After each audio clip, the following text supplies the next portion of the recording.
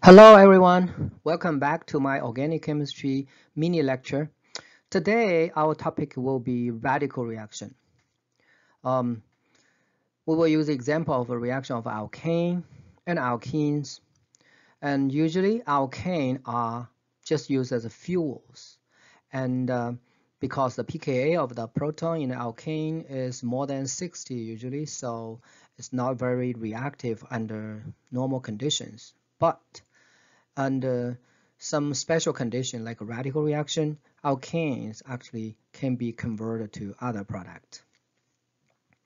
I use the example of the methane react with chlorine, and this H nu is actually the energy of the photon, but we use the symbol represent the condition is light. Although you can also use high temperature for this radical reaction, but in this lecture, I will just use the light as the condition. Now the product is chloromethane, and the byproduct is hydrogen chloride. So this is the chlorination of the alkane. The mechanism of radical reaction is different with the other organic reactions. So the radical reaction always include three big steps. First, initiation. Second, propagation. Third, termination. Let's look at the initiation first. Initiation means it will produce the first radical, several radical that can initiate the main reaction, propagation. So initiation of this reaction is the decomposition of the chlorine molecule. Under light, this single bond between two chlorine atoms can do a homolytic cleavage. I'll show you the arrow here. So normally in other organic reactions, the electrons of the single bond or pi bond or lone pair will go together. So the arrow always shows the movement of two electrons together. However, in the radical reaction, the bond will split equally. So like this, I draw the two arrow. So the two electrons in this single bond will split to two atoms of this two chlorine here in this example. So since each arrow shows just one electron, so we have to use half arrow. So it's like fish hook with just a one bob. Okay, another electron goes to the other chlorine. So this first step will produce two chlorine radical. We call this radical. And then propagation step is the main steps. First, the chlorine radical generate in the initiation step will react with methane. I just highlight this hydrogen because I'm going to break this single bond between the carbon and this hydrogen. So that will split these two electrons to form two radical. One is a hydrogen radical, one is a methyl radical. The hydrogen radical can react with the chlorine radical, form hydrogen chloride. So the arrow shown here. Again, you see this half arrow, so like fish hook. And then from this hydrogen chloride as the byproduct, and this is the methyl radical. This methyl radical will go to second step, react with the chlorine molecule. And in this step, the chlorine-chlorine single bond will homolytic cleaved to form two chlorine radical.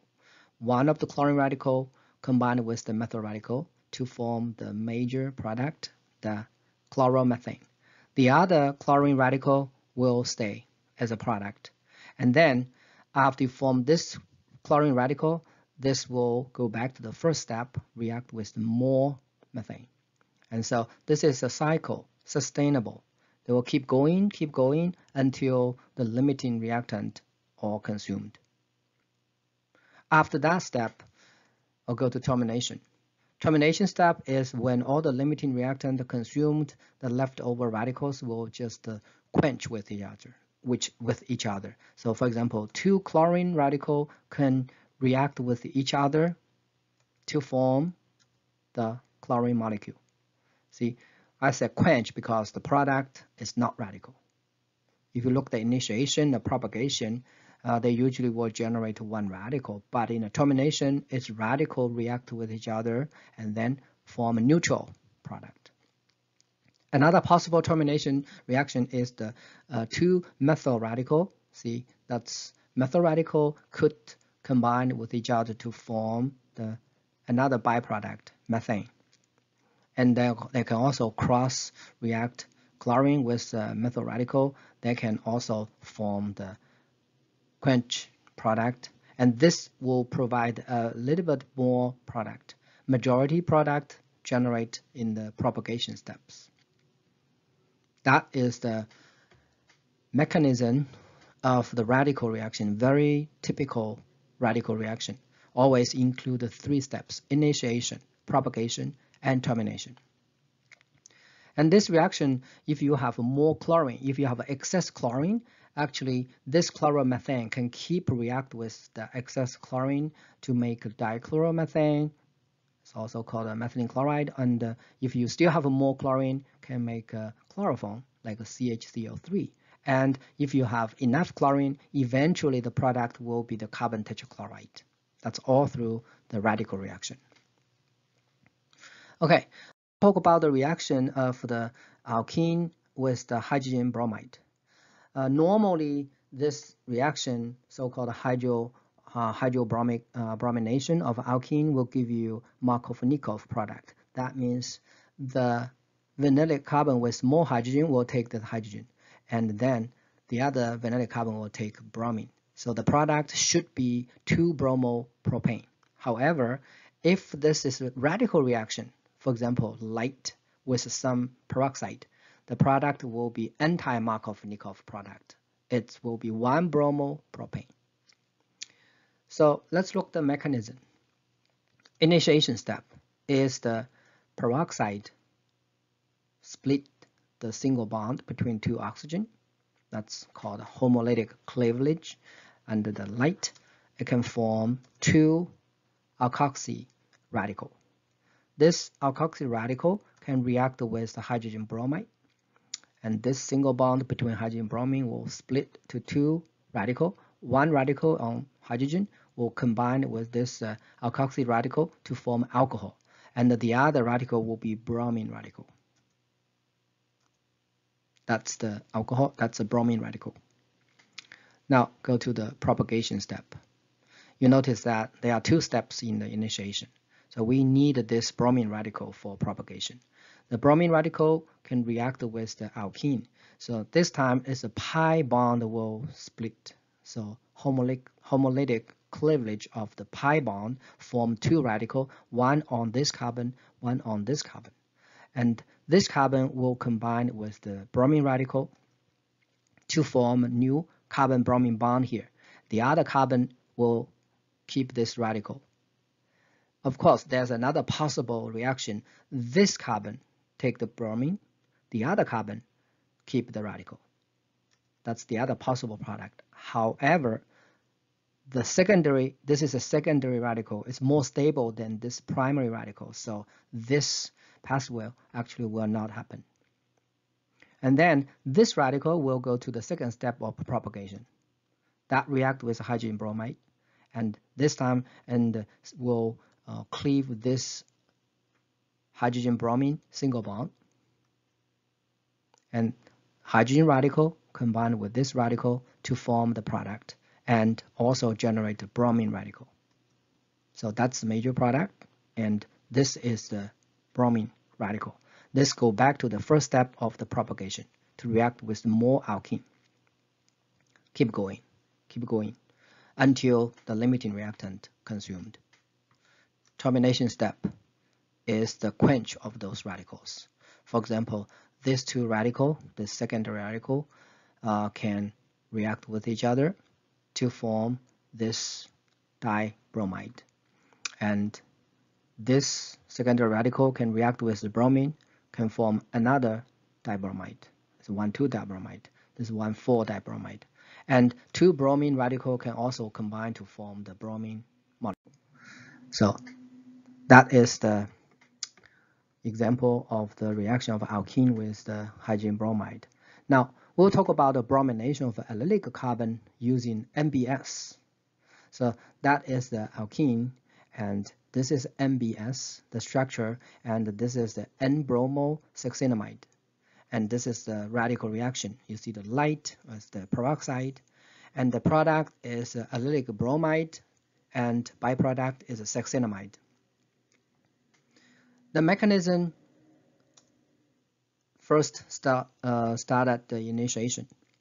The initiation first reaction is the homolytic cleavage of this peroxide, and the light, this can cleave the two alkoxy radical. We saw this just now. And then this radical can react with this NBS, and this single bond between nitrogen and bromine will split to two radicals.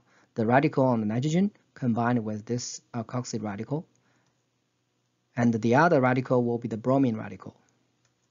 So this is the neutral product. This is the bromine radical for the propagation. So in the propagation, this bromine radical will react with the alkene. So basically break this carbon-hydrogen bond on the allylic position. Homolytic cleavage of this single bond give you two radicals. One is radical on this carbon. The other radical is a hydrogen radical. Hydrogen radical will combine with the bromine radical to form the byproduct hydrogen bromide.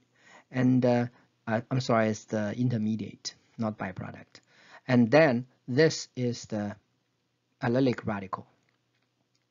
Now this intermediate hydrogen bromide will react with NBS to form succinimide and a bromine molecule, Br2. Okay, bromine molecule will go to the third step, react with the allylic radical from the first step, and homolytic cleavage of this bromine-bromine single bond will generate two bromine radical. One of the bromine radical will react with this allylic radical, form this major product, allylic bromide, and the other bromine radical will go back to the first step, react with more alkene. So that is sustainable cycle, and will run again until the limiting reactant consumed. Termination, you can draw two bromine radical will quench with each other to form the bromine molecule, or the two allylic radical combine and quench to form the neutral, its isolated diene, and the allylic radical can also react with the bromine radical to form the allylic bromide, just a little bit more product. And this is the very complicated one. Now, last, we will talk about the ethers safety issue. We know the ether, if saved for too long time, this will be dangerous because it will be converted to peroxide by oxygen in the air. So this peroxide is very explosive, and so that's a safety issue. That's why in organic synthesis, if you need to use ether, you should use the fresh-made ether. Okay, so let's look at the structure of oxygen molecule first. This is the Lewis structure of oxygen molecule, and there's double bond between the two oxygen, and each oxygen has two lone pairs. You can also draw another way, so you can split this pi bond to two radicals. So each oxygen will have one radical. So this is kind of like a di-radical, and you can simplify that, just draw the radical, not the lone pair. So I will use this, just easier way to draw. Initiation of this reaction will be the alpha proton, the alpha carbon, the single bond will be cleaved, and the hydrogen radical will react with this di-radical of the oxygen molecule to form the peroxide, hydrogen peroxide radical, and this radical will stay on this alpha carbon. So this is the alpha carbon radical here on the ether. Now, propagation step will involve this radical. This radical will react with another molecule of oxygen. So this is one radical, this is a diradical. So these two radicals can combine to form a peroxide radical. And this peroxide radical will react with another molecule of the ether. So we'll split this single bonds 2 electrons, and one of the hydrogen radical will combine with this peroxide radical. And the other radical will stay here as the alpha carbons radical. So you will form this product, the peroxide and the radical. This alpha radical will go back to the first step of propagation and then keep going. Termination involved 2 radical quench. So for example, these 2 alpha radical can combine and can form this diethoxybutane. And these 2 different radical can also combine to form another type of peroxide. Okay, these peroxide are very explosive. So that's why this is a safety issue. Okay, that's all I want to talk about the radical reaction. So if you have any questions, please let me know. Good luck.